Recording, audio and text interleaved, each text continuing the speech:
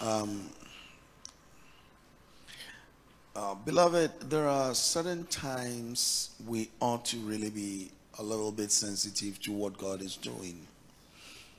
And I believe one of those times is tonight. We need to be, even the song that we're singing. The verse 1 and verse 2 are nice, but I have always loved the verse 3. And I always, because you see, it's even difficult for us to submit. Normal submission is not easy. But now he's talking about, the songwriter is talking about perfect submission. And he's saying, all is at rest. I, in my Savior, am happy and blessed. You see, I don't know why people think that in Christ we are miserable. I don't know why. And I don't know why people are chasing after things that will make them happy and they are never happy. Whilst in Christ, if you really find your place in Christ, you are really blessed. He says, I'm watching and waiting, looking above, filled with his goodness, and I'm lost in his love. You see, if you will get lost anywhere, just be lost in the love of God. Because the love of God is so good that if you are lost in his, there's this song that calls the reckless love. You know, he loves us to the extent of not even caring for his own life.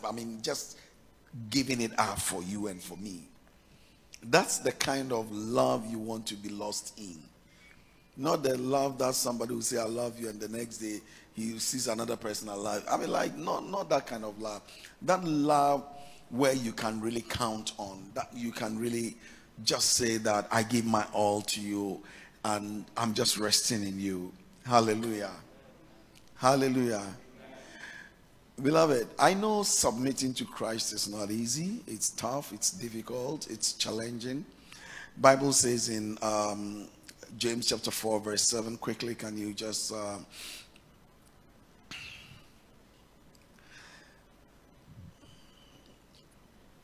so submit yourself then to God, resist the devil and he will flee from you.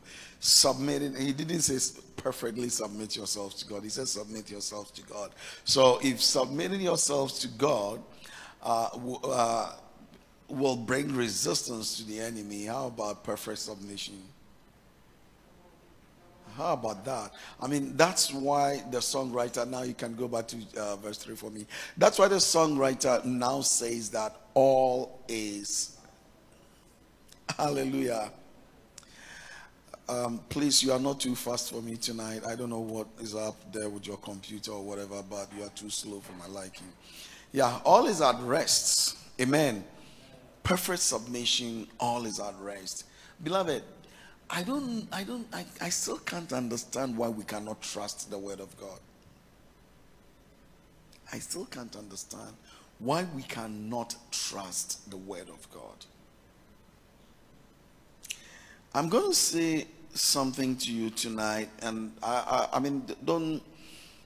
am not somebody who goes out. I'm just almost always at home.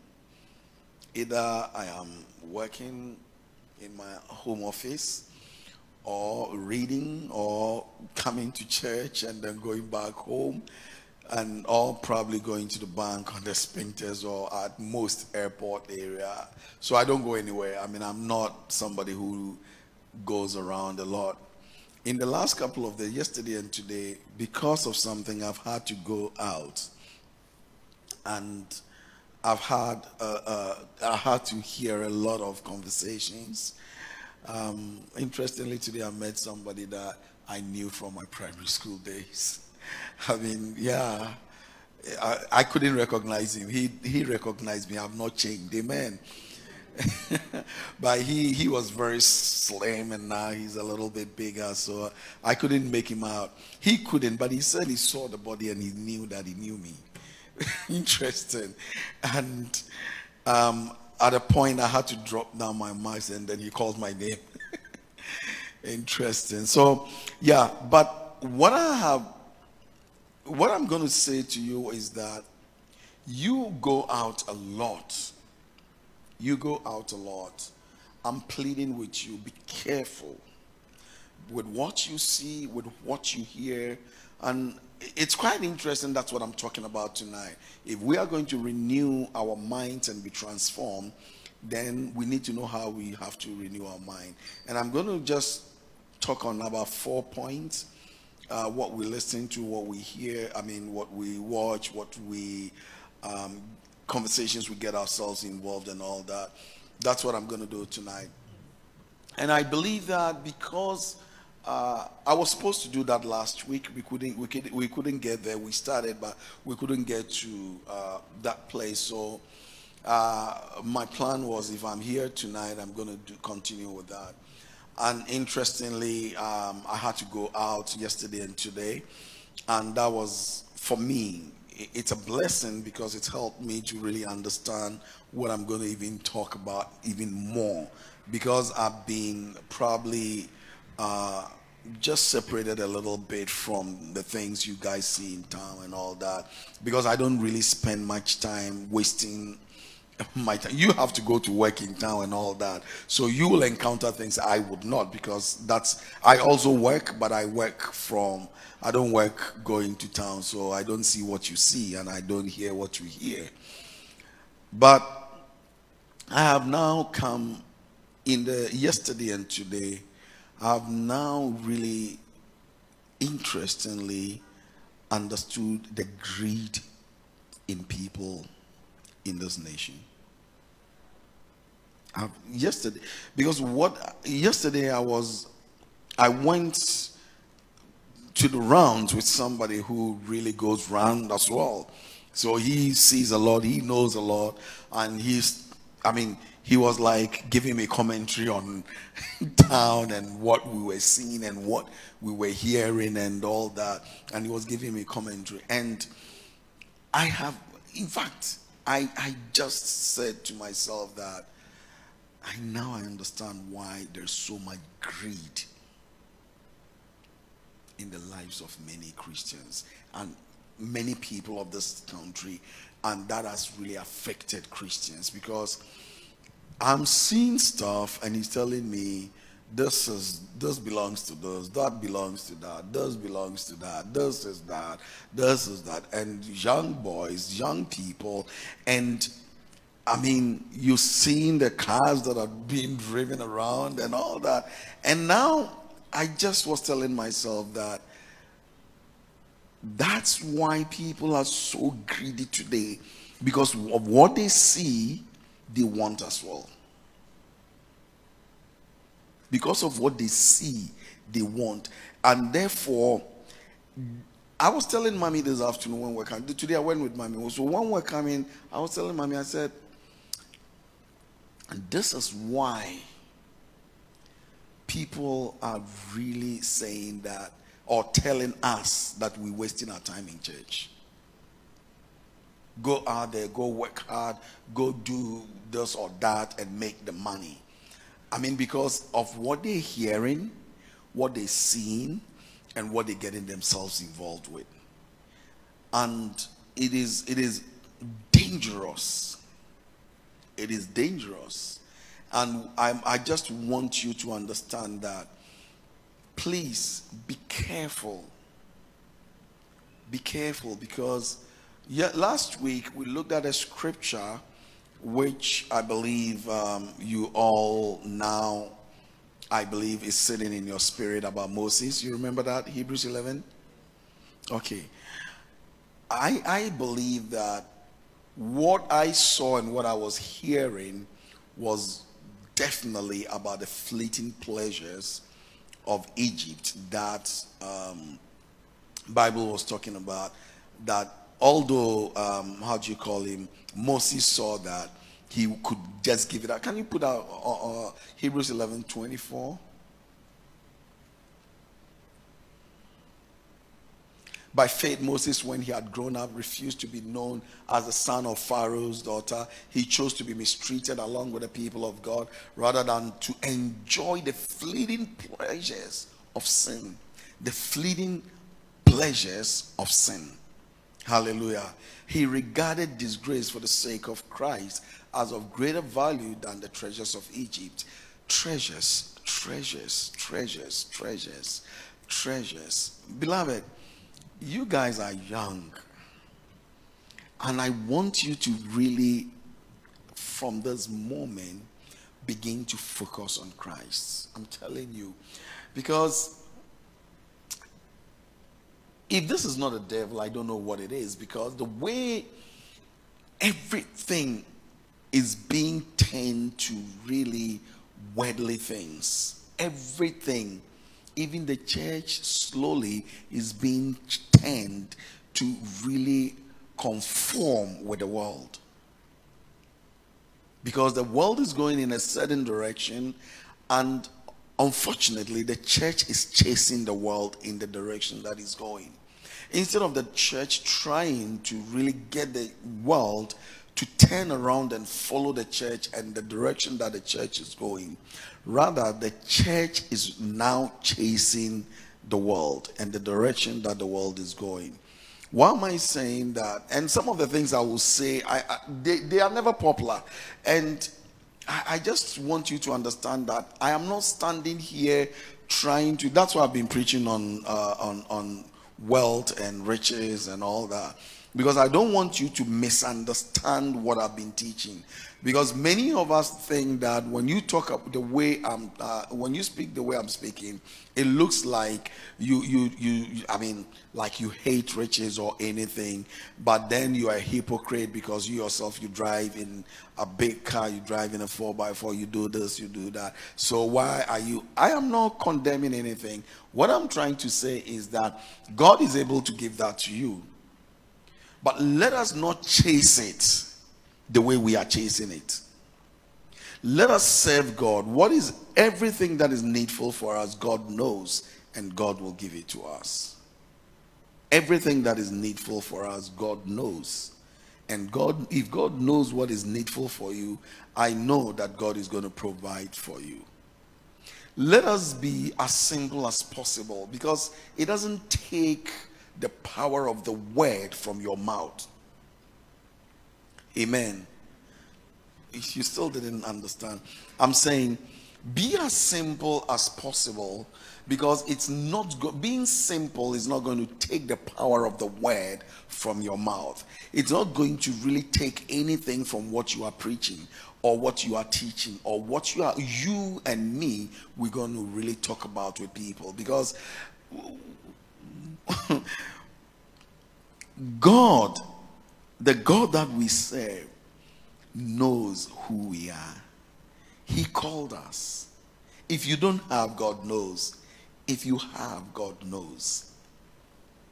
Let's be content with what God has blessed us with. Let's be happy to be in God and serving God. We just need to be lost in his love. Just let his love alone be enough for you and for me.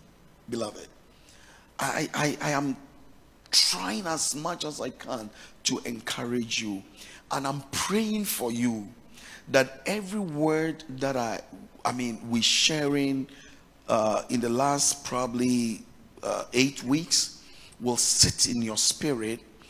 Look, find time, go back, listen to some of the things we've shared, and just listen to them over and over again.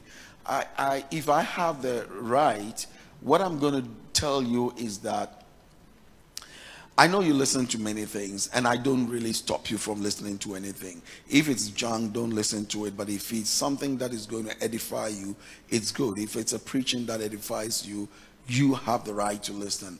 But if you will ask me, I would tell you that between now, in the next 2 weeks, spend time to listen to what we've taught both Thursdays and Sundays for the last 8 weeks. Go back and listen. Just go back and listen. Just go back and take your time and listen to them. Unfortunately, beloved in the Lord, How many of us can tell me tonight that we have quality time of 1 hour or 2 hours just sitting down doing nothing but just reading the Bible? 2 hours. We will not answer any phone. We will not play any music. We will not really watch anything on Facebook or YouTube or anything. But we're going to, like every week, we set in 2 days, 2 days in the week, we set in 2 hours apart, or even 1 hour, just to sit down and study the word and just ask God that, talk to me through your word.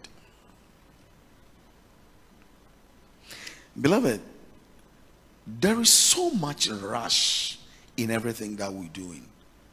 All of us sitting here, we're doing our devotions, which is a blessing.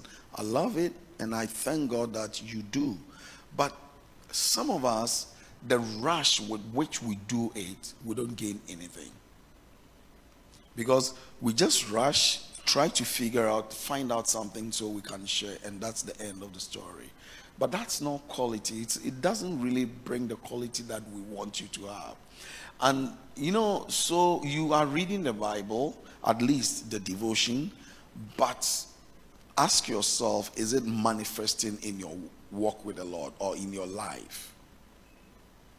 Are we seeing that in our lives? Are we seeing changes in our lives? Are we really beginning to have our minds renewed and our lives transformed so we can really boldly say that we're living the life that Christ wants us to live?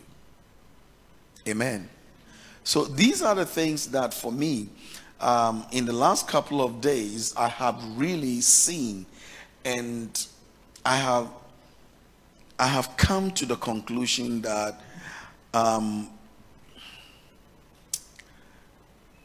if we don't really be a little bit bold in saying what we have to say, but not only saying it, but continue to pray that there will be the words that we speak will be powerful enough to bring change in the lives of the people. Amen. Because in Hebrews chapter 4 verse 12, can you quickly? Hebrews chapter 4 verse 12 says something. He says that for the word of God is alive and active. Why do you have all these things on? Because it looks like you just putting pressure on me here. For the word of God is alive and active, sharper than any double-edged sword. It penetrates even to dividing soul and spirit, joints and marrow. It judges the thoughts and attitudes of the heart. It does what? It judges the thoughts and attitude of the heart.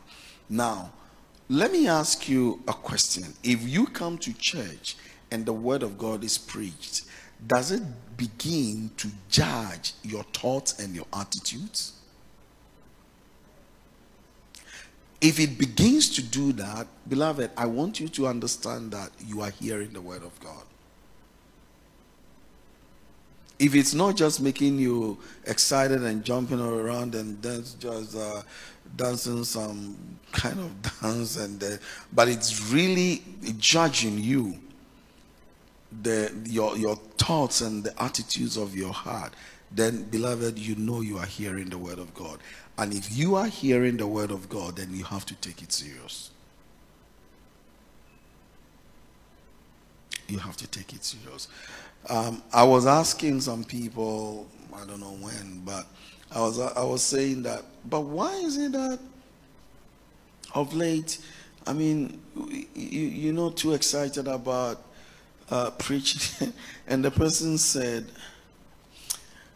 what comes to, I mean, that's a personal thing. The person said, what comes to me, by the time you finish speaking, I am analyzing it in such a way that there is no time to jump around. There is no time to clap. It's all time of reflection. Amen. So the point I'm trying to make is that then let's use it. If it's bringing us to a point of reflection and it's judging our thoughts and attitude, the attitudes of our hearts, then we need to go to the next step, not only allowing it to judge our thoughts and the attitude of our heart, but now we need to begin to manifest it. We need to begin to manifest it. How do we you see, if you are hearing something that is challenging what you are doing, the manifestation will come in the form of you living that thing. But if you are hearing something that is challenging you because you are not doing it, then the manifestation is that you begin to do it. So it comes to let you stop certain things or leave certain things, but it also really comes to strengthen you to do other things. Hallelujah. So tonight, I will continue from where we left off last week. We're looking at Romans chapter 12, verse 2b. And I think we spoke about... okay, all right. Yeah. But be transformed by the renewing of your mind. Be transformed by the renewing of your mind. We ought to be transformed by the renewing of our minds. And we basically were trying to look at what transformation really is. I said I told you that I didn't want to go too much deep into that, but I believe that I still would be okay to say a couple of things about that. Amen. Okay. So the word there, I mean, let me show you, let me quickly, I mean, I don't think I can pronounce it. Don't worry about me. It's something that I may not be able to pronounce it the way that. Amen. Okay, but whatever it is, just take it like that.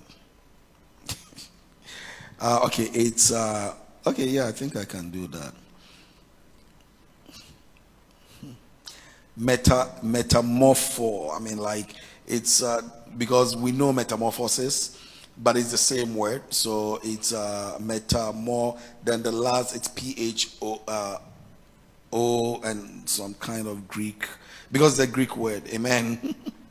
Okay, but it says that to change the external form, transfigure, or to change one's form, be transfigured. And that is why last week I was telling you that it's always, compared to that word, it's the same word they use for the transfiguration of Jesus Christ. So we need to really basically understand that. But he's talking about a spiritual transformation, a spiritual transformation.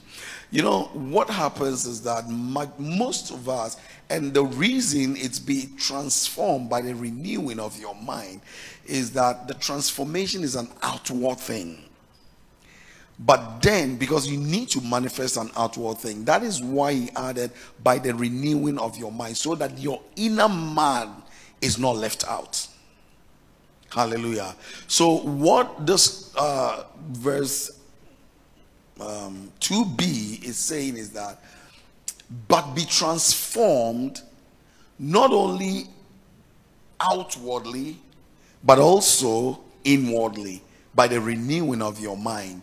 So, you know, many people, I wrote this, I said, transformation would not last when the mind is not renewed. Hallelujah. Transformation will not last when the mind is not renewed, because if the mind is not renewed, you will see certain, that's why you see a lot of Christians, they begin to do certain things, but it doesn't last because the mind is not renewed. The mind is not renewed. But when the mind is renewed, it then begins to control, and if the mind is filled with the thoughts of God, it begins to manifest in your life. And it doesn't, I mean, like, you begin somewhere and progressively you see yourself growing in the things of the Lord, because you see yourself begin to manifest the glory of God. So you start from somewhere, definitely, and you know that, oh yeah, I'm doing A, but I'm not even doing it well. But then suddenly, because your mind is renewed and it keeps renewing, you see yourself being able to go to the next step and the next step. So the things that yesterday you didn't, when you heard it, you didn't really worry too much about it. When you hear it today, you begin to worry about it, because you just tell yourself that that's not right. But yesterday you didn't know it wasn't right. Amen. Or you didn't feel it wasn't right. But then today you realize that no, this is not right. That's what the Bible is talking about. He's not talking about the transformation that today you are so aggressive that this is not right. Why did you say that? Then tomorrow you now become part of it and you are enjoying it. Which is how many of us are living our lives now. We hear a word, we come to church, we hear a very powerful message, or we read the Bible, we see something that is so powerful, and really immediately we begin to, when we go out on that day, we walk like we don't want to step on an ant. Everything, we have become holy immediately. But because it's not deep rooted and our minds have not been renewed, what happens is that we will only go so far. By the next day, you begin to now accept the very things you refused yesterday. True or false? And many of us are like that. Why? Because our minds have not been renewed. We heard something, and we have not taken time to really work on ourselves, allowing the Holy Spirit. One thing that really breaks my heart in these last days is these are the times that we need the Holy Spirit the most, but this is the time we are neglecting him the most. Hallelujah. The times we are in, these are the times we need him the most. These are the times we need him to hold our hands and take us. Do you know why? Let me tell you. I'll tell you why I'm saying what I'm saying. Now, if you grew up in my days, it was very easy for Scripture Union and the others to let you. In fact, even if you don't go to church, you know what church people do. I said, even if you don't go to church, you know what the church people do. So you know what is right and you know what is wrong. True or false? Yeah. But today, can you tell me what church people do? Can you tell me? And what church people do that is different from the world? I mean, that's nothing. I mean, because lifestyle, in terms of dressing, in terms of everything, in terms of even the songs that we hear. Now, listen to me carefully. Do you realize that we are forcefully trying hard to bring secular music to church? Do you know how we're doing that? Let me tell you. It's all coming from the collaborations that is happening. So look, the devil is wicked. What the devil is doing now is now letting your popular musician say that it is not wrong to collaborate with a secular musician. So now you are confused. If my popular gospel musician is collaborating with somebody who is singing so much deep into secular things, then it means it's right. When the Bible is saying that let us fill our spirit with songs of psalms and and songs of the spirit, we are the gospel musician who. Sorry, I don't want to go there. I don't want to go there because you see, they are telling you things that are not right. And they are trying to just, you see, let me tell you something. There are certain things I can't say to you tonight.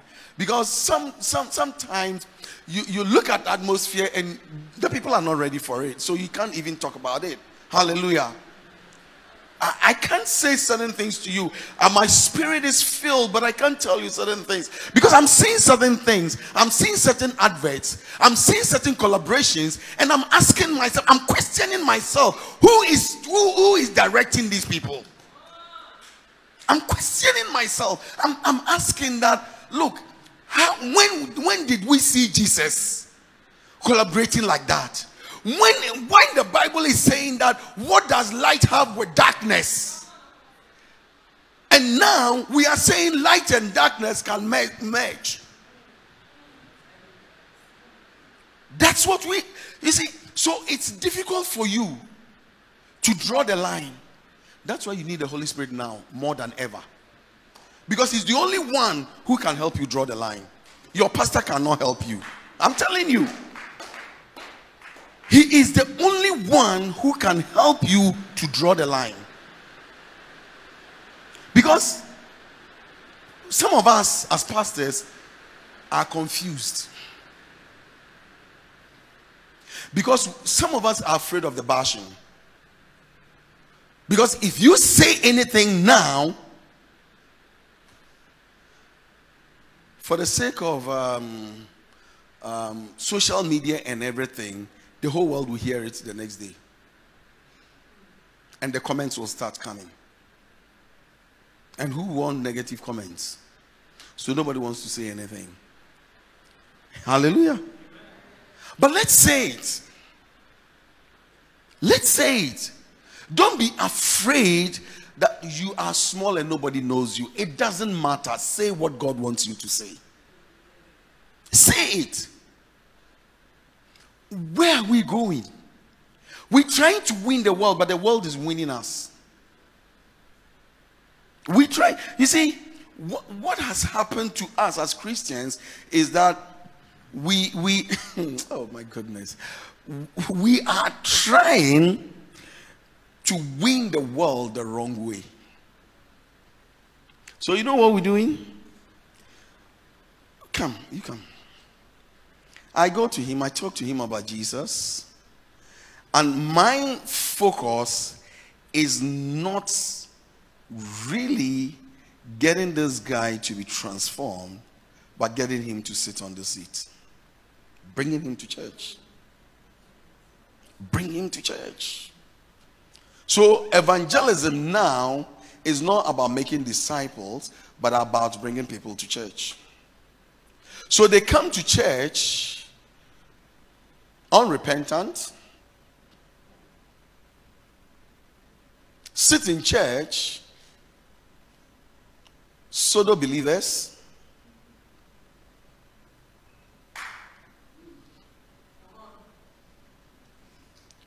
everybody see them in church, so they see them as believers, but they're pseudo believers, false believers.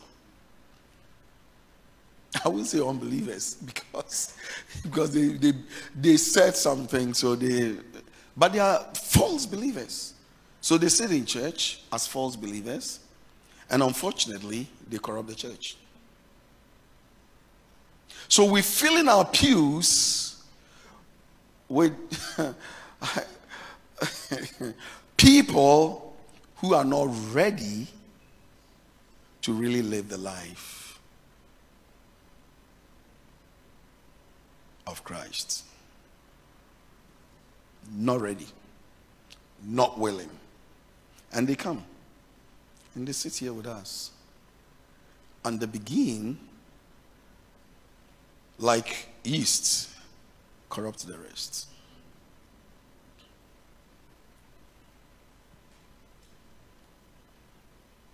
And we are unfortunately not talking. Sit down. Where are we going? Where are we going? Where are we going? Where are we going? My goodness, where are we going? Jesus, have mercy. Jesus, have mercy.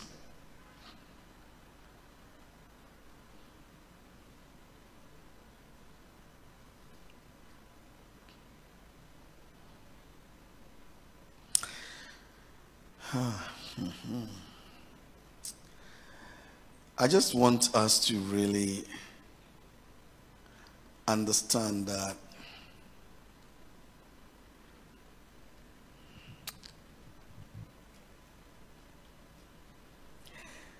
there is something we have to do, all of us. And if we don't begin to do anything, if we relax and not do anything, we will very soon be sorry, or will very soon come to the realization that we have destroyed not only ourselves, but destroyed the church. Hallelujah. And I believe that that's not what you want to do, or that's what you want to do. So if that's not what we want to do, then we need to begin to sit up and begin to really take things serious.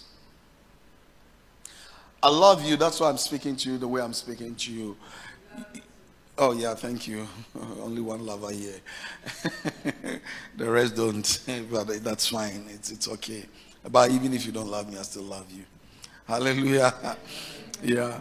But you see, what I want you to understand is that everyone sitting here tonight is a potential disciple maker. Not only are you a disciple, but you're a disciple maker. You have the capacity and the potential to really minister to other people. Why? Because of the spirit that lives in you. Because of the spirit that lives in you. Last Sunday, I made you understand. I don't know whether it was Sunday or it was Thursday. I've lost count of everything anyway. But it's one of those days. I made you understand that the spirit that is in me is the same spirit that is in you. The spirit that is in the one sitting by you is the same spirit that is in you, unless you are not of God. But if you are of God, it's the same spirit. One spirit, not two, not three, one. The same Holy Spirit that raised Jesus from the dead is the same spirit that lives in you and that lives in me. So if the same spirit lives in us, then the same spirit will do things with us. So whatever he uses Joseph to do, he will use me to do. Whatever he uses the day to do, he will use Saram to do. Whatever he uses Saram to do, he will use, what's your name again? Ishmael to do. And whatever he uses Ishmael to do, he will use Regina to do. God is not really segregating. He's willing and ready to use any of us to do whatever he wants to do. But have we made ourselves available for the spirit that has come to live in us to do what he wants to do with us? That's where the problem is. And the only way we can do that is to begin to have our minds renewed and to know that we are new creation. We are not the same people that we were. If we were in the world, we were different. Now that we have come to Christ, we are new creation. You need to begin. Many of us have not really gotten that into our minds, into our heart, that we are new. So we still see ourselves as the same old people. That is why we are able to say that, oh, as for this thing, I can't stop. If the Spirit of God lives in you, it's not about that I can't stop, because the Spirit enables me to stop. You understand? It's not by our strength. It's him working through us. That's what the Bible says. So if he is working through me, if I avail myself, then it's not about I cannot do it, but he will do it through me. That's why Paul said, I can do all things. Not because I am nice, not because I'm powerful, but through who strengthens me. So he doing everything is not because he can do, but because Christ is doing it through him. Hallelujah. So we need to begin to understand the spirit that is in us. And I have said it this evening that this is the time we need him the most. The times we are in is the times that we need the Holy Spirit the most. Because these are the times that it's so difficult to draw the line between what is right and wrong. This is the time, because you see, you you love someone. Maybe you know a preacher that you love, that you probably have followed for the last how many years of your Christian life, and suddenly he's saying something that is really contradicting scripture. Yes. If the Spirit of God is not leading you, you'll take it line, hook, and sinker.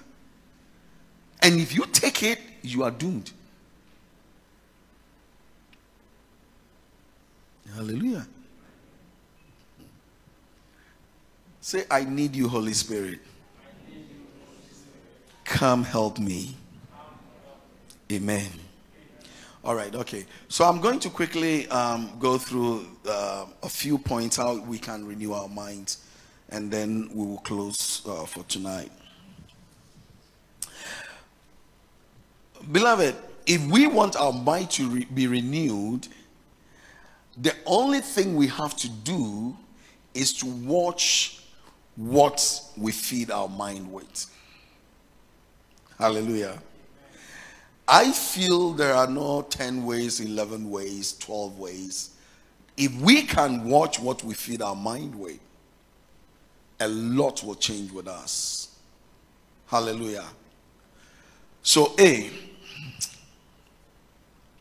let us watch what we read.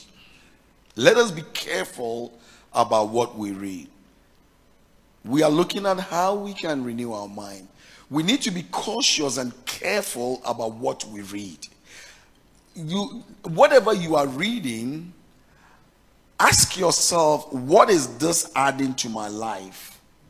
Is it adding things that will let me grow in the Lord, or it's taking me away from the Lord? Is it making my faith stronger? Or because faith cometh by hearing, and hearing the word of God. So reading the word of God will have to build up your faith. But what you are hearing, some of us, after reading certain things that we read, we begin to, challenge the word of God. You didn't hear that? I said, some of us, the things we read, after we've read them, it makes us challenge the word of God. So why do you go and read it? Why do you go and read it? If that thing is going to distract you from what the Bible is saying, beloved, why do you read it? We need to be careful so that we don't really push things, bad literature, into our minds. Because as we read, remember that you are feeding your mind. And what anyone who knows about computers knows that what you give it is what is going to really bring out to you. So if you are putting in junk, junk is going to come out. And if you are, some of us, we need to stop reading secular books because we can't handle it. We cannot.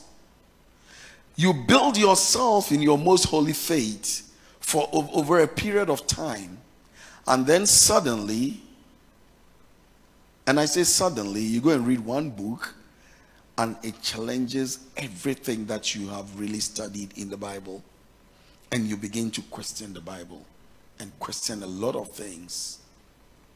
Hallelujah. And this is not, I've not even gone to really you reading sexually explicit stuff. I'm just even talking about normal,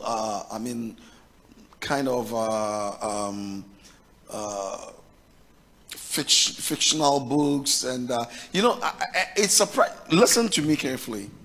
It surprises me, especially to the young ones. It surprises me when Christian youths are reading romance books. What does it add to your life?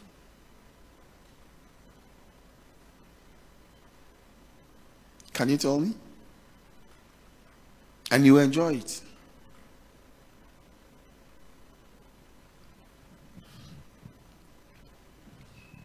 if you keep feeding your mind with that, what you're going to do is going to really find a way to try it, what you are reading. So it fills up your mind.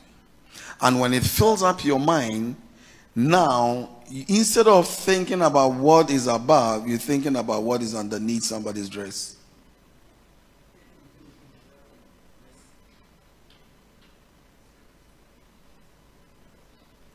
Why?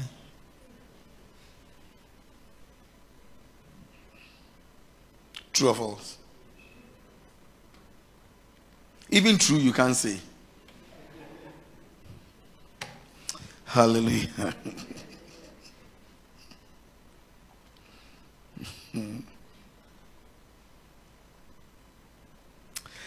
Okay, all right. Enough of that. You are not ready for it. So let's move to the next one.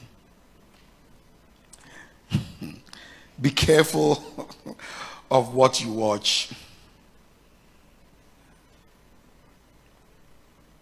Be careful of what you watch.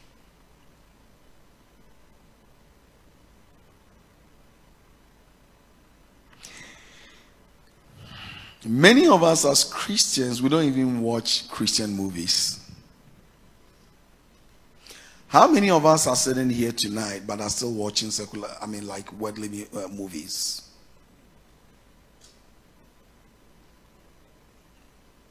Okay, all right. What do you learn out of that? How many Christian movies have you watched?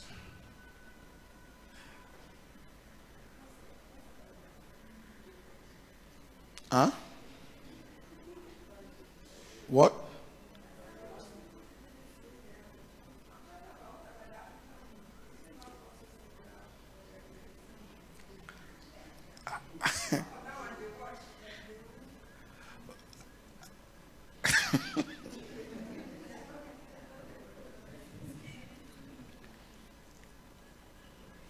Who watches movies here?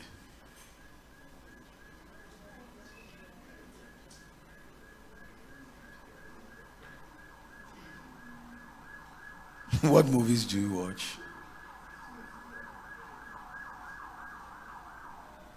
Hallelujah. Let's be careful. Let's be very careful. And let me ask just a simple question, and I just want any of you who watch movies can answer. Just don't feel bad about it. We're not judging you. We're not condemning you. We just need to be educated here this evening. Okay. The movies you watch, does it sometimes really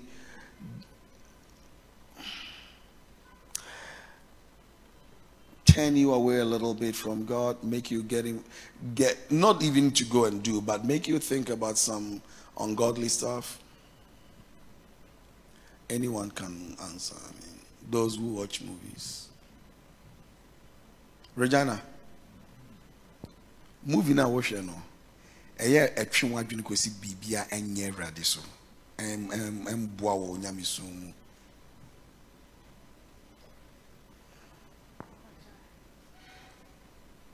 Yantio.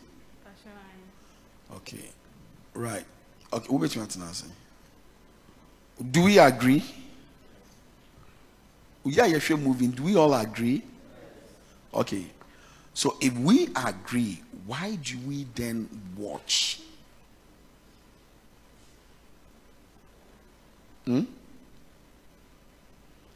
Hallelujah. Okay. All right. So why do we watch? Oh, tell me. Charles, why do you watch? I saw your hand up. So why do you watch? I'm not a fan of movies. Mine is games. Say again. I'm not a fan of movies. No, I'm not saying you're a fan. Do you watch? You lifted up your hand. That's what I'm asking you. Or you didn't lift up your hand? Yeah, I guess. You are not a fan, but you don't watch all the time, but you sometimes watch. Yes. Yeah, that's what we're talking about. If even you watch one and it distract, somebody can watch 10, it won't distract them. But when you watch one, so one is enough. Please, the question again. Please, the question again. Okay. She says that watching movie sometimes will distract you to focus on things that are ungodly. And my question is that, and all those who watch movie agreed with that. So my question is that, why do you then watch something that will take you off God? The first, I'll say, is the flesh. When the flesh Into flesh, no, you see, okay, you finish and then let me say what I'll say. When the flesh is alive, even though you know it is not going to help, but there's still desire to go and watch. So that's why. Okay, all right. Thank you very much. Beloved, I thought Jesus said we should deny the flesh. Don't we have to crucify it? That's why Paul said in Romans that if we are dead, why are we still alive in the same things? The things that we are dead to, we are still alive in them. Why? Is it not strange that we don't know that we have to die to the self, to the flesh? We don't know. We know. So why is the let's read the Bible.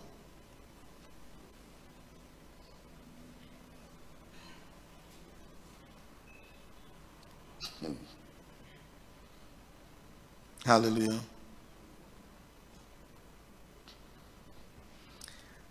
Let's go to Colossians.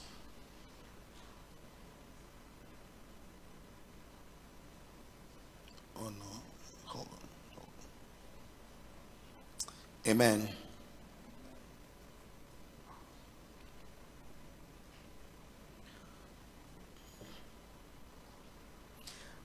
Colossians chapter 3, chapter 2, verse 13. Quickly, and then I just want us to look at that. I don't want us to even go into the Romans 6, but okay. When you were dead in your sins and in the uncircumcision of your flesh, God made you alive with Christ. He forgave us all our sins. 14. Having cancelled the charge of our legal indebtedness, which stood against us and condemned us, He has taken it away, nailing it to the cross. 15. And having disarmed the powers and authorities, He made a public spectacle of them, triumphing over them by the cross. 16. Therefore, do not let anyone judge you by what you eat or drink, or with regard to a religious festival, a new moon celebration, or a Sabbath day. Now, he's saying that we as Christians, when we came to Christ, we died to certain things. And how did we die to it? Go back to 13. When we were in the world, we were dead in our sins and in the uncircumcision of our flesh. But then God made you alive, me and you, with Christ. He forgave us all our sins. Now, my question is that we were dead in something and we have been made alive. Why do we die again into that same thing? The things that we were doing. Now, because of Christ, the way I look at this scripture, I look at it in this way, that we were dead, so we didn't know. You understand?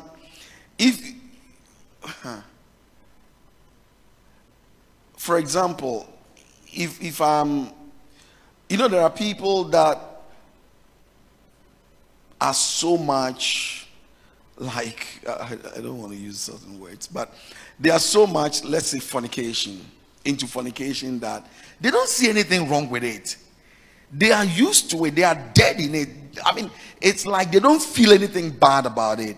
But the moment they came to Christ and became alive in Christ, now they began to see how dead they were and how where they were. And now we are forgiven, and we become united with Christ, and we begin to manifest what Christ does. That's why Bible says that we are what? Last week we looked at it. Please don't just we are what? Created in God to do what? In true. Oh, please. When you go back, you don't do anything about it. Because I was expecting that by this time it's sunk inside that you are saying that I'm a new creation in Christ, and I'm a new creation in God, and I'm supposed to do what? Live in true righteousness and holiness, not some fake righteousness. Hallelujah. So he makes us new to live a certain kind of new life. So we become alive. The things that we didn't know they were sinful, now we become alive. And we know that, somebody who is dead doesn't know that there are ants around. Do they feel it? So even when worms are eating their bodies, they can't really respond. But the moment you become alive, you know that, no, this is a worm, so I don't have to. This is an ant. This is. So you begin to respond. Hallelujah. But how come we say we are alive in Christ, but we still don't feel the sin and run away from it?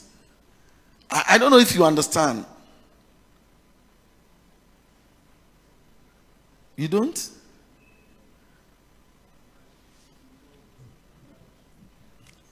What did I make an answer? Me say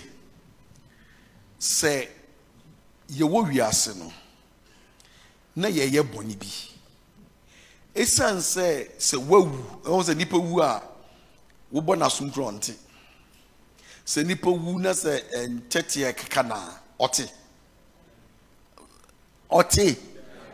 onte okay enti no na ye wu enti se ye bo adwaman a ye hu se ye boni ye ka se mboni a ye nim se ye boni ye chese eno ane se ye ko anamibwa. But the moment ye ba eradi mu no ne hu kronkron ba ye mu no, we become alive in Christ. So now we begin to see what is wrong. In tintetie ba sisi obey den. In tade ne sisi still in tintetie ba na wo santi wo.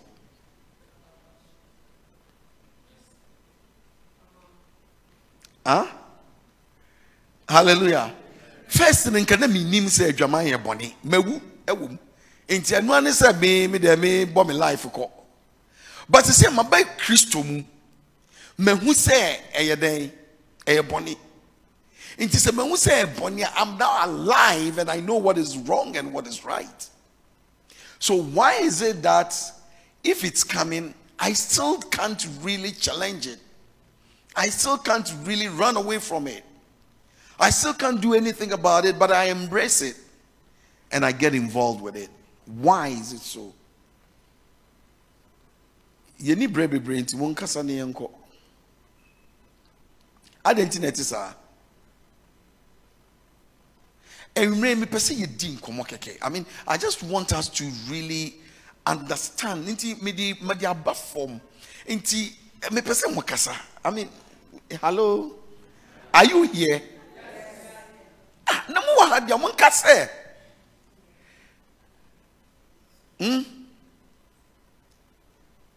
Talk, brother.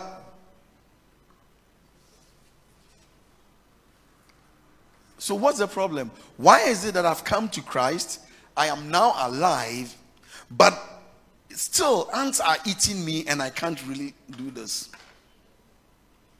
Now I can feel it, or I still can't feel it. You can feel it.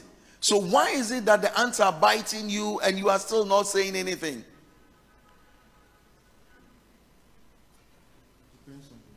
What? It depends on you. It depends on you. Like, you're still there. In the sin. Yeah, you're still there. I mean, so where is Christ? You've not Because I'm supposed to be alive in Christ. This means you've not really repented. Okay, so this means you are not really okay. Remove the you and then put I. And say it well. Okay, this means I've not repented. Yeah, I'm not repented. Like, I've not repented from my So, what do we want to do? Is there anything we can do to help you to repent properly?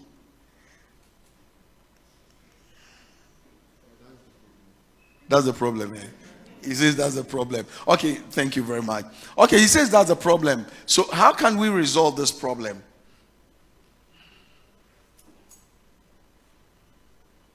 Because you've told me this evening that the word comes, it convicts you. So if the word convicts you, why is it that we are not being, our minds are not being renewed? This thing, we probably may do some more days because I just want us to really be free. Amen. So that we can break off the things that are holding us back. I know, look, I love you and I know you. I know that many of us sitting here, we don't want what we do. We wish we are free from it. Now, what? And we hear the word of God, but we still not free. We are still not able to come out of it. Now, what is it? Yes, Charles. Thank you. Okay, Daddy, Monday you said something and I wrote it and I believe that's the cause. Monday you said something that we try to work it by ourselves instead of really allowing ourselves or just giving ourselves to God. So we try to work on it and it becomes like kakra kakra. So I believe it's not, when it becomes that, it's not about the Holy Spirit anymore. It becomes about we using our own physical strength to do it. So I believe that's one of the causes. We just don't allow God to do what He has to do with us, but we give ourselves time to really change. Amen. I like that. We set times for ourselves to change. If you set a time for yourself to change, it's about you, it's not about the Holy Spirit. You've not availed to Him. You are not allowing Him to do the work in you. He wants you to come just as you are, but He wants you to submit to Him. He wants you to say that, look, I like that song, I give myself away. So I give myself away to you. I'm totally committed to you. I know it's not going to be easy, but I just am committed to it. Whatever you want to use me to do, just go ahead and do it. Yes, it's not going to be easy. Who said it's going to be easy? There's a cost to pay. There's a price to pay.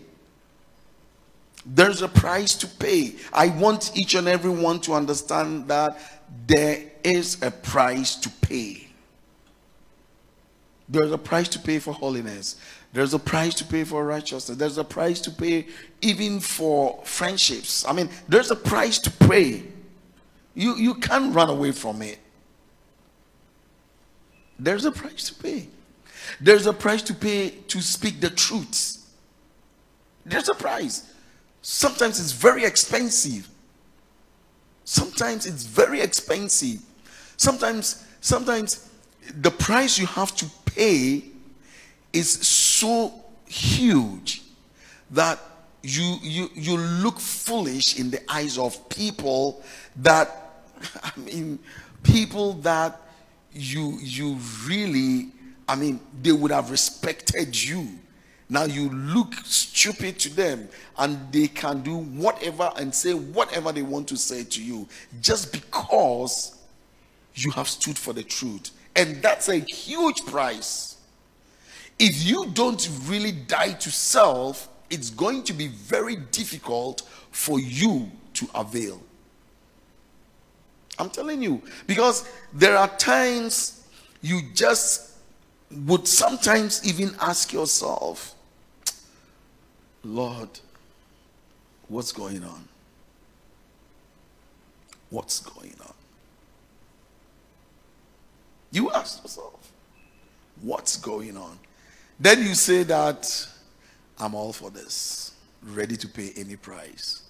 As long as souls can be touched, lives can be changed, I'm ready for everything. I'm ready to be that doormat for people to walk over me so they can know Christ. If that's only what they want to be able to serve and go to heaven, I'm ready to be that doormat. Hallelujah. Because it's not easy. There is a price that you have to pay. And in this evening's teaching, some of the price that we have to pay is to really forgo what we enjoy.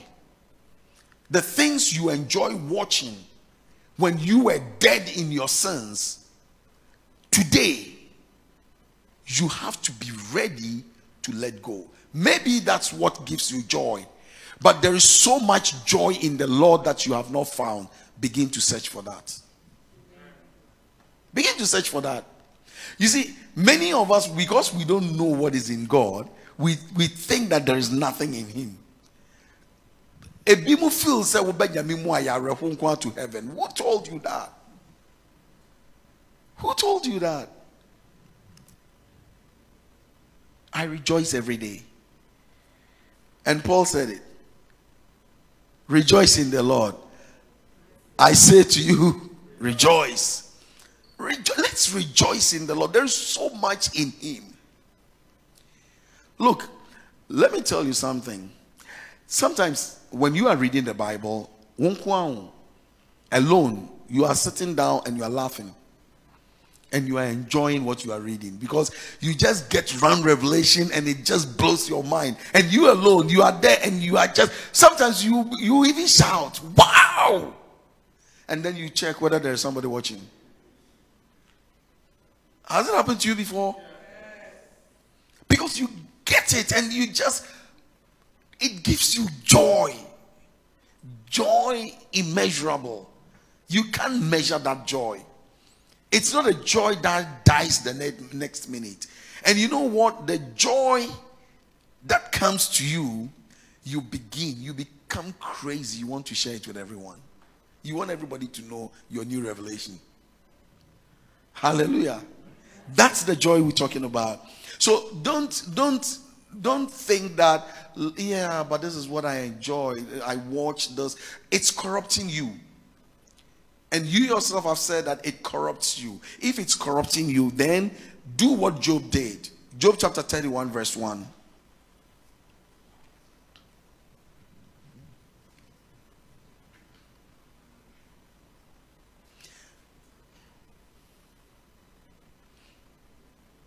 I made a covenant with my eyes not to look lustfully at a young woman.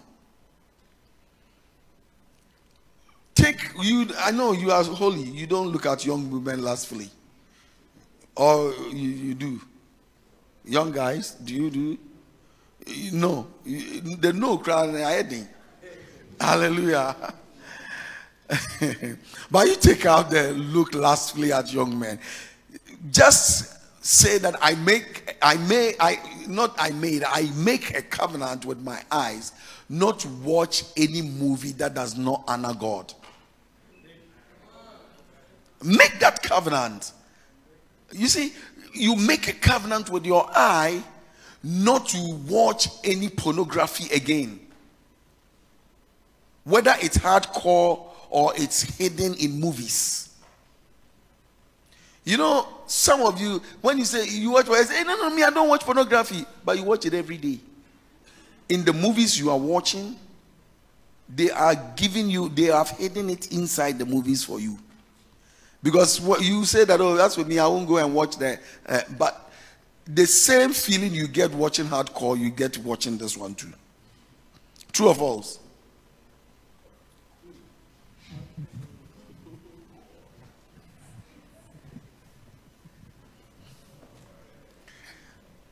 I think we have to close tonight. You guys are not ready for this. You know, if you, that's why Jesus said, if you are ashamed of me, I'll also be ashamed. You see, if you are ashamed to really tell the devil that you are a liar, this is what you've been doing to me. If you are hiding and trying to hide, and when you go home, you go and watch again.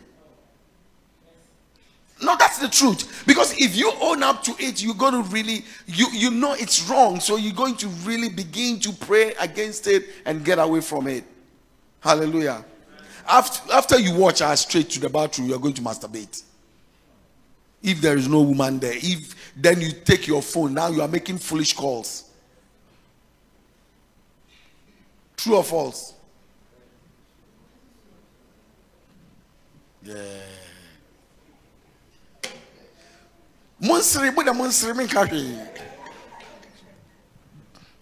Hallelujah. No, these are the realities of our lives today. But you see that we have really taken that away from the pulpit. So the church members think it's okay to watch. Amen. They think it's okay. Meanwhile, they are dying. So every message you preach, when they go, they dilute it with that. So by the time they sleep and get up the next morning, they've forgotten about it. Because the movie now sticks in their mind and their eyes and their spirit that they don't even remember the quotation you gave in church. Memory verse, a kokra. Hallelujah. Every anointing that came is diluted. Now, we don't go even to neutral. We go back to negative. You can laugh. Hallelujah. Yeah, so let's be mindful of what we watch. And let's make a covenant with our eyes. Because if you don't do that, beloved, you see, it's like what we're saying is, but it's corrupting you. And the things you watch, they stick in your mind. Even the music you listen, they stick in your mind. Have you seen, because when you were coming to church, that's the song you were playing in your car. When you go to the lobby, that's what you were singing. You forgot that you were in church. What it trotro man, numana trotro drive an ebono, nay shatta, I can't say shatta, what? Shatawali. So you just enjoyed listening to it and you were singing along.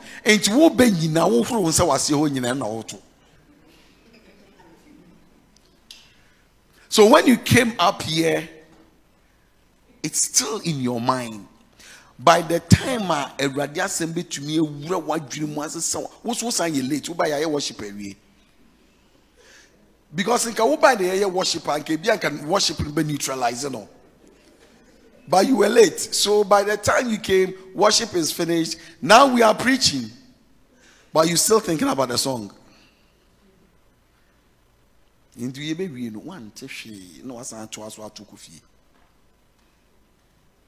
Hallelujah. Let's be careful. Everything you're watching is imprinting something in your mind. And it's not easy to erase these things. It's not. So you don't have to continue to put these things in your mind. You need to begin, if you want to renew your mind, you need to begin to stop watching the things you are watching. You need to stop watching, because if you don't stop, you will keep watching and they will poison your mind. Amen. Hallelujah. What do you feed your mind with? What do you listen to? Now we know you have to be careful about what you read, careful about what you watch, and now what you listen. The kind of music we listen to. Let's quickly read these scriptures. I'll just make it quick and then we can move on. 2 Timothy chapter 4, verses 3 and 4.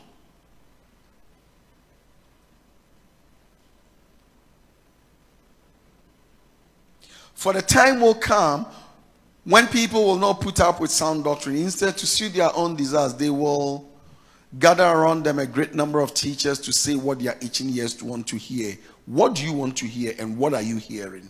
What do you listen to? What message do you listen to? I am not even going to songs and things like that, but I'm going right to messages that, you see, some of us, we have really intentionally decided to listen to certain kind of messages. So anything that concerns holiness, we don't want to hear. Anything that concerns righteousness, we don't want to hear. Anything concerning money, hey, yes. So we go browsing, checking who is giving the 10 steps to get rich, who is giving a prophecy that I will go to America, who is giving this, and we keep really feeding ourselves with these things. So everything about us, instead of we thinking about what is in heaven, what is above, and really just focusing on it, now we're thinking about how we can do this, get this, do this, get that. And I'm saying that if you are not careful, I'm not even talking about the conversations you get involved in. I'm talking about the songs you're listening to, the messages you're listening to. Those ones, they are not conversations that you are even involved. Hallelujah. But you choose to watch those things. Listen to those things. And as you listen to them, they corrupt you. 1 Timothy 4:7. 1 Timothy 4:7.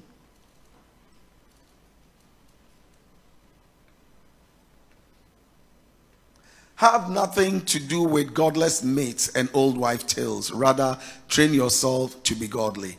Have nothing to do with godless mates. You know, some people, they just get involved with all kinds of fanaticism, all kinds of stories. Look, I don't care who bashes and who do what, but what I'm trying to say is that I once went to watch, how do you call that? 1001 Laughs or whatever. I mean, you remember that thing? Do they still do it? Okay, all right. I once, somebody bought a ticket and everything and then took me there. Long ago, probably very long ago, maybe over 10 years ago. Yeah, probably maybe 15 years ago. And I remember I got angry sitting there. I'm telling you the truth, I was angry because they will make mockery of everything, including God. The jokes, the things people are, and then Christians are laughing at, then they fall down. And I'm sitting there angry in my spirit. But I can't do anything. Hallelujah, because I'm sitting there. And I'm forced to listen. And they're making mockery of my God. And making mockery of Christianity. The very thing that my life depends on. The very thing that I stand for. And I made a vow. Never, ever to go to anything like that again. And I have never, ever gone to anything like that again. Yes. Somebody would have to really sit up and make decisions. We have to, because we can't say we want to serve God and yet sit down for people to make mockery. You see, sometimes look, we all still work with people who are not Christians. True or false? But let us not get involved with the conversations. Let's get straight with the work we do with them and not get involved with the after business conversations. They are not going to be healthy. If you want to talk to them, be bold. If they are bold to talk to you about the foolish things they want to talk to you about, be bold to talk to them about Christ. Unfortunately, we are even afraid and shy to talk about Jesus with them. But they are bold and solid to talk about everything that is so ungodly. They are bold to discuss it with us. And we are foolish enough to listen and talk about it as well.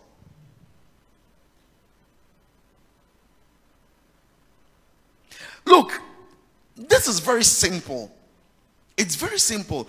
If we are not going to sit up to what we believe in and be bold, that's why Jesus said that those of you who are ashamed of me, I will also be ashamed of you. When we get to places, we are afraid. This guy that I met, he goes, oh, but so what are you doing? I said, I do two things. I work as a consultant and I'm a pastor. I'm bold to talk about it. When we were leaving the place, we couldn't get exactly what we went to do.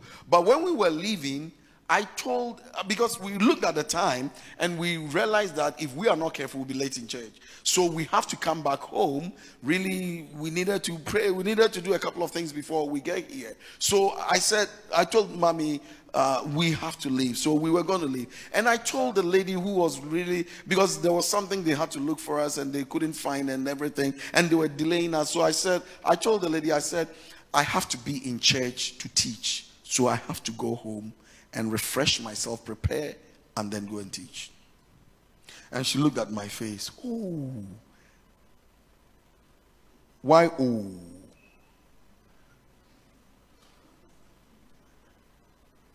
You know, there are places when you say you're a pastor, everybody, yeah, I'm a pastor.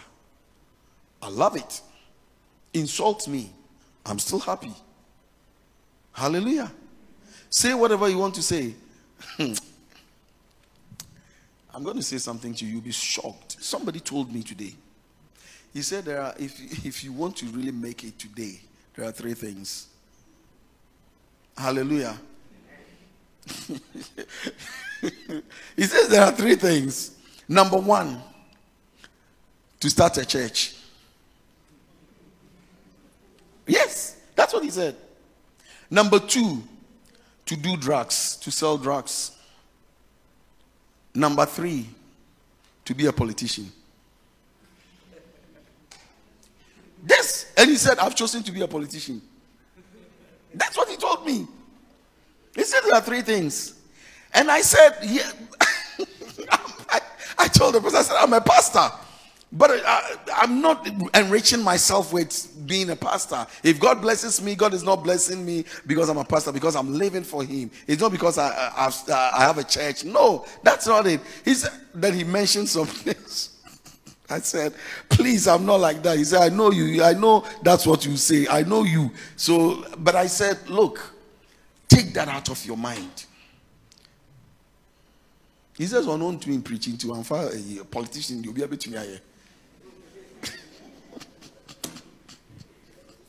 And after all, say he can't sell cocaine, so he can't go there. He can't preach, so he can't do. But for politician, everybody, so he chose to be a politician, so he's a politician. Hallelujah. Who are you? Which of the three? Which of the three? And because of these things, some of us, we are, a lot of you Christians, you are afraid to talk to people about the fact that you're a Christian. True or false? You are afraid. Why? Because of the way they will brand you. People are even now thinking that Christians are people of inferior mindset. You have no idea. People are thinking that we don't think right. Christians don't think right. What they hate to hear is faith.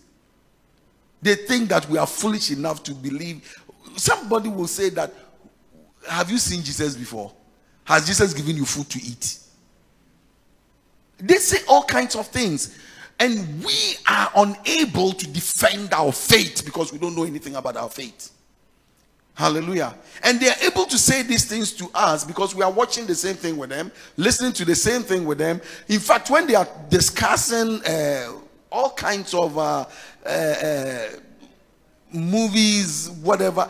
We are number one.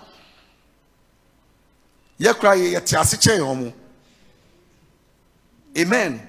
So we have to be careful to not just really get involved with all kinds of old wife tales. Just let's get serious with what God has called us to do. Amen. Ephesians chapter 5 verse 19. I just want to be quick here, and then I just have, I think, a couple. What is the time? Yeah. Okay. So, what do you listen to as music? Bible is saying that we need to speak to one another with psalms, hymns, and songs from the Spirit. Not songs from wherever you want to call it, but songs from the Spirit, and make music from your heart. Can you sing that song to the Lord? No. Bible says sing and make music from your heart to who? The song that you are singing, can you sing it to the Lord? Huh? The music that you listen to, can you listen to that music with the Lord?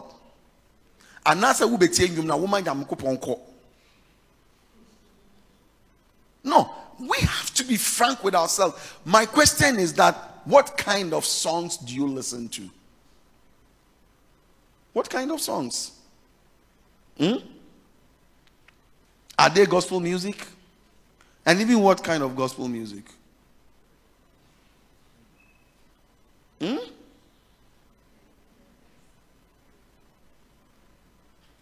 You and God, can you sit together and listen to that song you are listening to? If it's not possible, then why are you listening? Why do you still play that same song? Why? What's the problem? Why do you make it look like God is unable to give you anything? But anything from the devil entices you.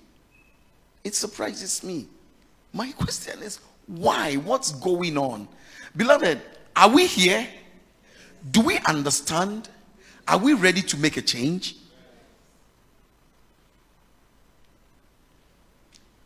Because if we have to renew our mind so that our lives will be transformed, then we need to watch these things. Let's watch what we hear. We read. Let's watch what we watch. Let's be careful about what we watch. Let's be careful about what we listen to. There are other things that I can't talk about, but let's move on. Hallelujah. And now let's get to what we discuss, the conversations we get involved in. Colossians chapter 4 verse Colossians chapter 4 verse 6.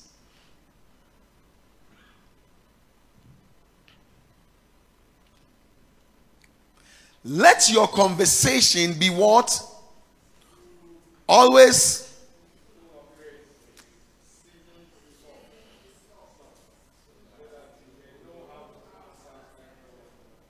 Let your conversation be always full of grace, seasoned with salt. What kind of conversations are we talking about? Are those conversations seasoned with salt? Are the conversations we get ourselves involved in, do they honor the name of God? When we sit down with friends, what do we talk about? Does it edify the body? Does it edify us? Do we leave if you are conversing with someone, do you come out of that conversation being edified in Christ, or you come out of that conversation corrupted? What are you yourself saying, and what is that person saying to you? Bible says that let us not allow any unwholesome talk to come out of our mouths. Let us not allow. Ephesians chapter 4 verse 29. Let us not allow unwholesome. You see, we the way we talk, Bible is saying that do not let any unwholesome talk come out of your mouth, but only what is helpful for building others up according to their needs, that it may benefit those who listen. And does it benefit those who listen in the Lord? What are we doing, beloved, in the Lord?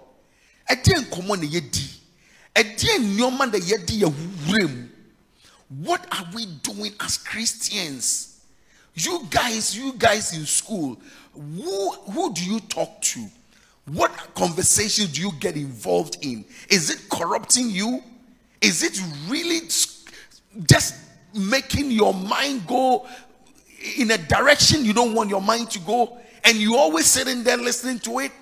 When a lecturer is not in and some guy is fooling in the lecture room, do you sit down to just enjoy it?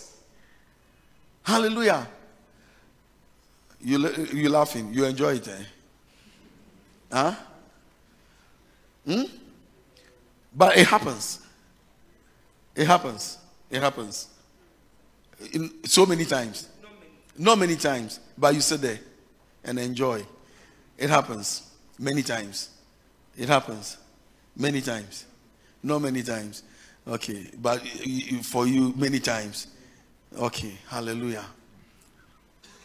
But my question is that, what happens to us? Amen. You, sorry. Ukwe adwuma mu a enkomo be na omo wadanfofo na omo ba no de enkomo na omudi. Kan yentie bi wa. E de enkomo na omudi. Kristo hu enkomo. E de enkomo. Huh? We are say and also tiwo.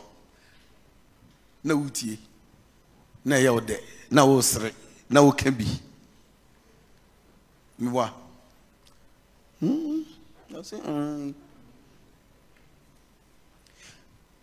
Listen, that's the reality in your office. In your office, when they are talking, what do you do? Do you contribute or you leave? Or you sit down and you ask them, let's focus on our jobs? Today we went somewhere. We sat there for about 1 hour. I don't know whether they were working and talking.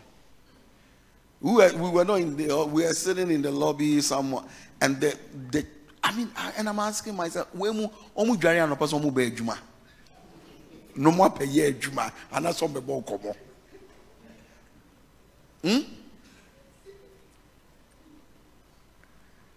Some time ago, Minister, you told me a story. Hallelujah. He's here, so I'll say it. He said he gave somebody some work to do. And later in the day, he went to the person's desk, and the person was sitting there doing all kinds of things on the computer. He said, but have you finished? He says, break. But when your time in the shade for something that has nothing to do with the job. Meanwhile, the job that you are doing, you have not even finished. Hallelujah. And then when you are sacked, you say that the bosses are bad. We have a deadline, we have to finish this work. You say break. What is break when there's deadline? Ask the people who do serious jobs and ask them when there's a deadline. Madam, when there's a deadline, is there anything? Do you even remember you have children? Huh?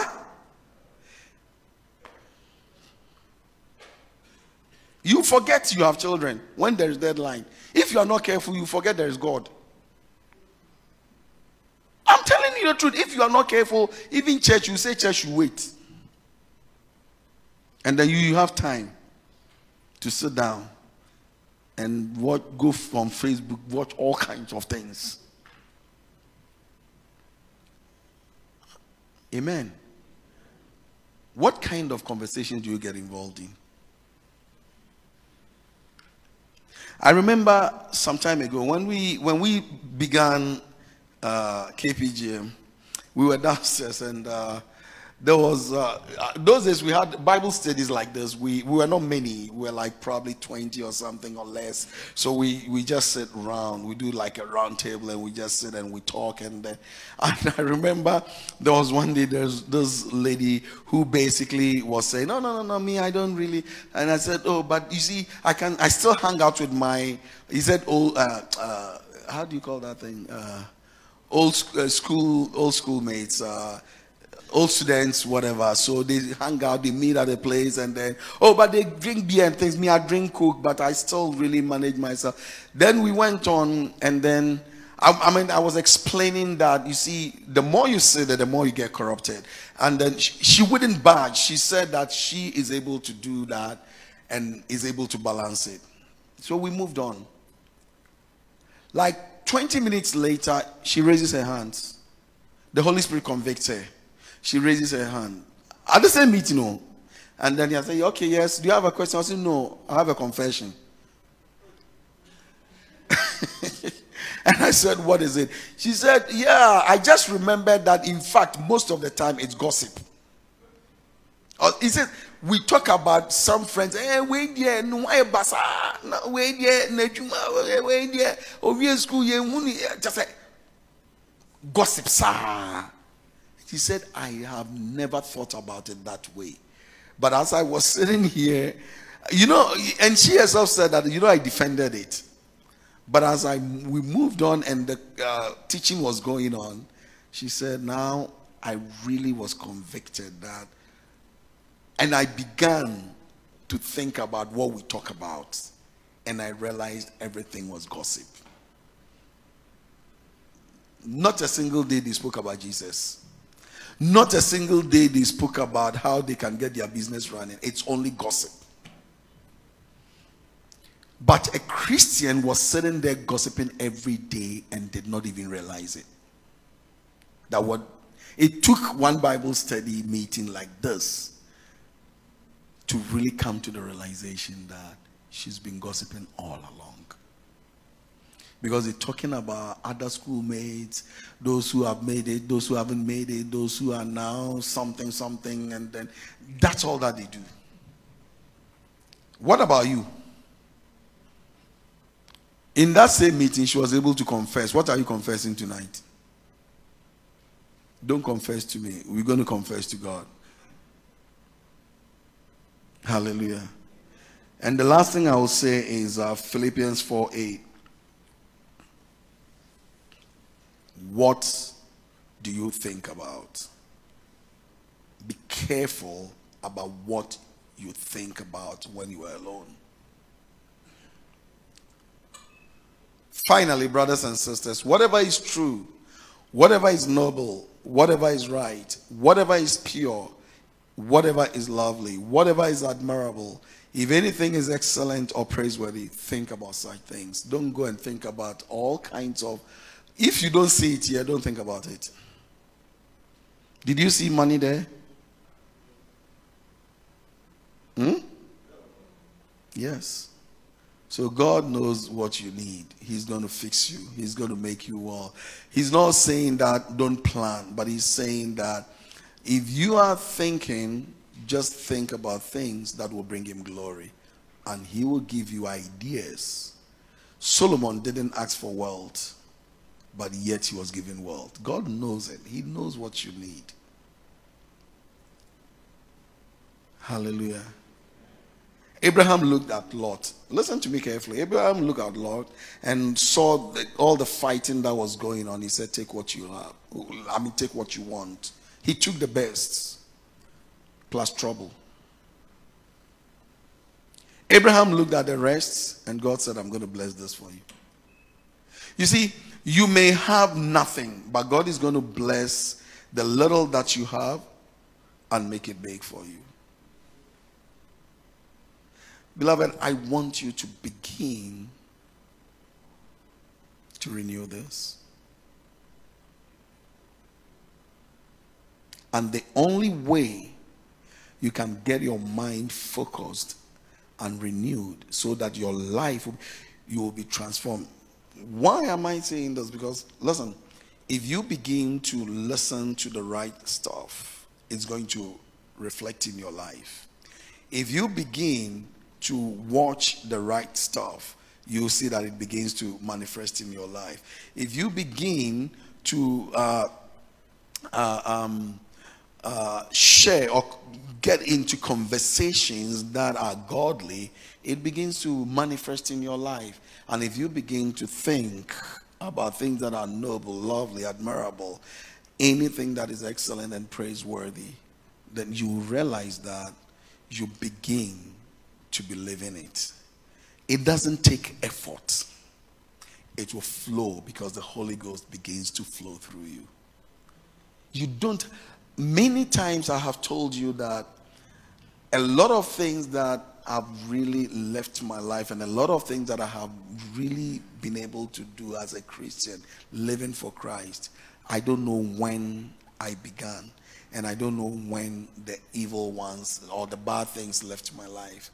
Because it was not by my effort. It was effortless. It was God himself working through me, taking away the things that doesn't really honor his name and bringing the things that honor his name. Not because I am better than you, but because I have veiled myself.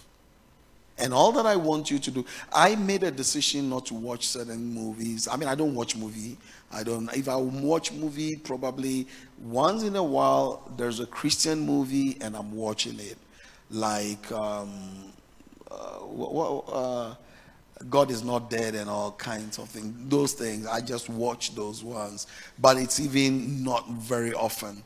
Amen. So begin to watch those ones. If you don't really, if we will be faithful to ourselves, we would have even had a Christian library here where we can pick movies and watch and things like that. I want us to really be able to share. So if you find a Christian movie that really encourages you, you can talk to it about, talk to the day about it. When you see, most of the time when we sit down, what do we talk about? What do we talk about? Let's begin to talk about things that are going to edify us. Oh yeah, I watched this movie and I think it will be a blessing to you. Oh yeah, I read this scripture and I think I got a new perspective on what God was saying. Can we share it? Let's begin to do a lot more of that. Hallelujah. You know a lot of your friends, you can pick a phone and then call somebody and share something with the person. Not to tell the person, oh, you didn't come to church yesterday. Oh, hey, you know this sister, when she came, her hair cried the way it is. You couldn't tell the person who didn't come to church about the message that was preached. It would be 3 weeks. So when you came to church for somebody's hair, why? Amen. Yeah, because the organist didn't play well. So yeah, and the praises na the cry organist me who baby are not then you cry and no pen who was sorry. Hallelujah. When the organist was going way off, did you pray for him? But thank God, do you go off sometimes? No, he doesn't go off. Amen. When me, my wife, and then the apostle knew me or fight went to Panto.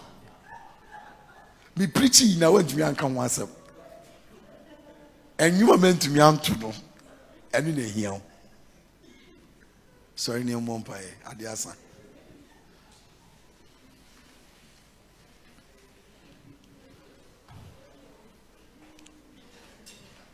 Hallelujah. Beloved, come, let's pray on Saturday. I mean, we're still working on our mind. Yeah, you see, you people and your last minute, we ask her. We give you every opportunity, but yes, ask your question. Let's see. Daddy, it's about this song. The storm is over. Mm-hmm. It was sung by Kelly, and later the rights was bought by TD Jakes. Mm-hmm. I think it's a double song. Is it right to listen? Because the right one, it was sung by a secular person, later bought by these days. Okay. Is it right to listen to such a song? You know my views on these things. Yeah. I would say that is that the only song that you can listen. If you are not too sure about it, don't. If you are not too sure about it, don't. You see, there are a lot of songs that people have sung that maybe it was a situation they were in that really made them sing that song. And they may be, it may be a secular song or whatever, and it was the state they were in that made them sing that song. Now, it may seem gospel, but is it gospel? That's what I'm asking. But is it, so I'm asking you, is it gospel? I'm like TD Jakes taking the part in singing it. I was like a bit. That is why I'm telling you that the collaborations. Let's be careful. Thank you. You see, so if all these, it's serious. Listen, I'm not condemning those secular musicians, but my question is that I'm a Christian. Let me stay focused on what God is asking me to do. Now, my collaboration with that, is that the only person I can collaborate with? Is it really edifying that person? Is it bringing that person to Christ? You know, what many of the mistakes we are doing, and I am very cautious when I'm saying these things. My relationship with them, when Jesus met the woman with, whether it's prostitute or what, how many, Mary Magdalene, he cast out demon, she became a believer and followed him. How many of those people have we changed? We do the collaboration, they still do their thing. Nothing has happened to them. So sometimes we say, oh, Jesus went to the sinners. When he went to the sinners, when he went to Zacchaeus' house, what happened? What happened? Have we done that? Are we changing the lives that we say we are going to? So let us be careful, because it's worrying. I am not saying that, yes, we need to preach to them, but let's preach to them. Let's stop really endorsing what they are doing. If I'm collaborating, I'm endorsing what they are doing. So let me stop endorsing it. They are, look, listen to me carefully. They are loved of God. God loves them. Because his Bible says he demonstrated his love towards us in that while we were still sinners, Christ died for us. So when he loved me, I was a sinner. Amen. So God loves every sinner on the street, but doesn't love their sin. We need to really be clear on that. He loves them, but he doesn't love their sin. So let's hate their sin. So when we go to them, we're not going to condemn them. We're going to present the gospel. But if by presenting the gospel, we say that this act is sin and they think it is condemnation, let it be so. Because how can anybody repent of something we endorse? If it's not a sin, we don't need repentance. Anamibwa. So let's be frank and let's be straightforward. Because the way we've twisted Christianity and trying to make it better than Jesus did, I mean, it's not possible. Hallelujah. So let's, that's my view. And I don't care who collaborated. It doesn't really matter to me. What matters to me is that that's it. Is it coming from the one who called me? Amen. All right. Okay. I want you to pray. I mean, we have only some few minutes, so I just want you to begin to thank the Lord for tonight. Thank the Lord for tonight. Let's thank the Lord for tonight. Let's thank the Lord for tonight. Ma libro sanda ka libro shinde ke libro sanda ya. De radiasi anaji, de radiasi, de radiasi, de radiasi, de radiasi. And send you a hono mo ayentante, but a radim bayati. if you say God is really bringing these to us because he wants us to really change. He wants something to be done. He wants our lives to be what he wants us to be. And therefore, he's bringing us messages that are really challenging. But they are good. They edify the spirit. They help us to grow in the Lord. So let's thank the Lord for what he's given us tonight.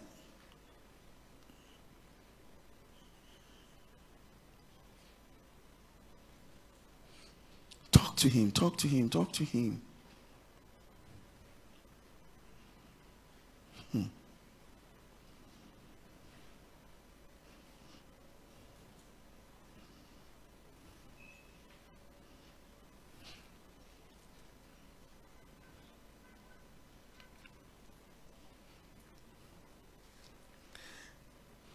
And now begin to repent of anything that, as the word came to you, God began to really convict you of. Whatever you were convicted of, whatever, maybe the things you're listening, the things you've been thinking about, the things, conversations you've been involved in, things you are reading, watching and listening, whatever you've been doing that did not honor God, but you didn't know, but now you know, begin to ask God to forgive you. Repent of it and then ask God to forgive you.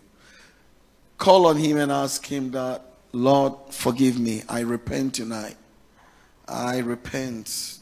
I repent tonight. So forgive me, Lord. I repent tonight. I repent. I repent. Repent from everything that maybe you didn't know.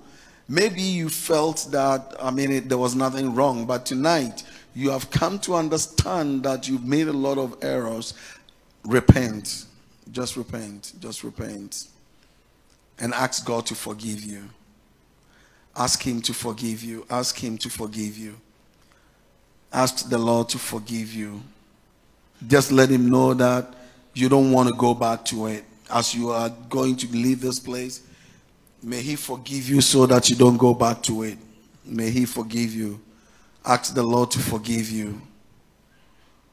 He says if you confess, he's faithful and just to forgive us and cleanse us of all unrighteousness. God is willing and ready to forgive us and cleanse us of all unrighteousness. So let's ask him. Let's ask him. The Lord is here. I can really feel that the presence of the Spirit of God. I wish we had time to really get into a deeper prayer, but we will do that on Saturday. We will do that on Saturday. So as you have really yielded to him, what I want you to do now is to lift up your right hand. And as you lift up your right hand, ask God that give me every grace that I need to begin to walk and live as you want me to.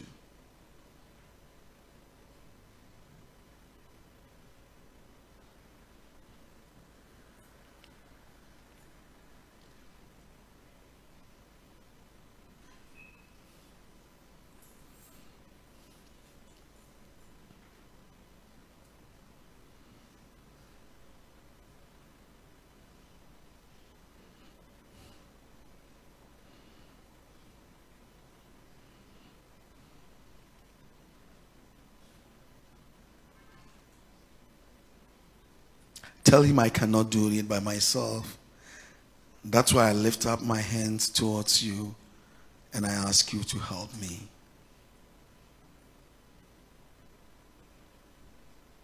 I can't do it by myself, Lord. I need you. I need your help. I need you to help me. I need you to help me.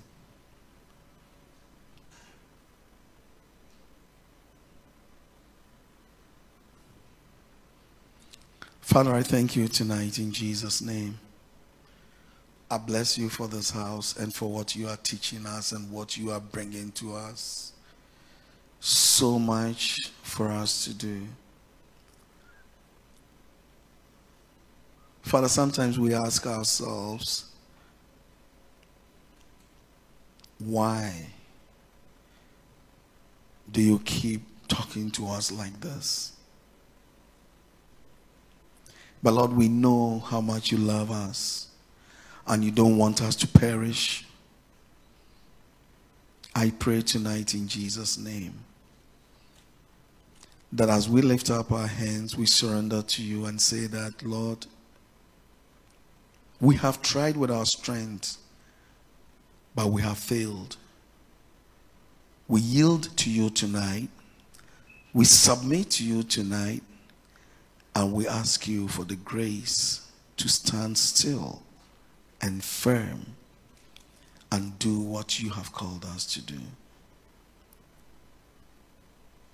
May we be totally dependent on you, Spirit of God. I know many are struggling. Many of us are struggling. But Lord, we know you, that you have the power to help us overcome these struggles. So I pray right now, by the power in the name of Jesus, begin a new work in us tonight. Begin it tonight, Lord. Begin it tonight, Lord. Change our lives. Change our lives.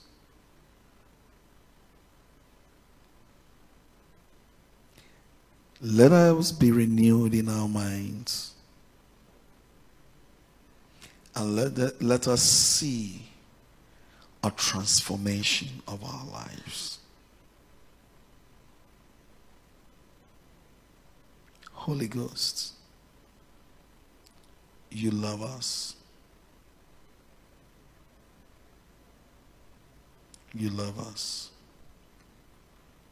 And we pray that you keep us and help us to overcome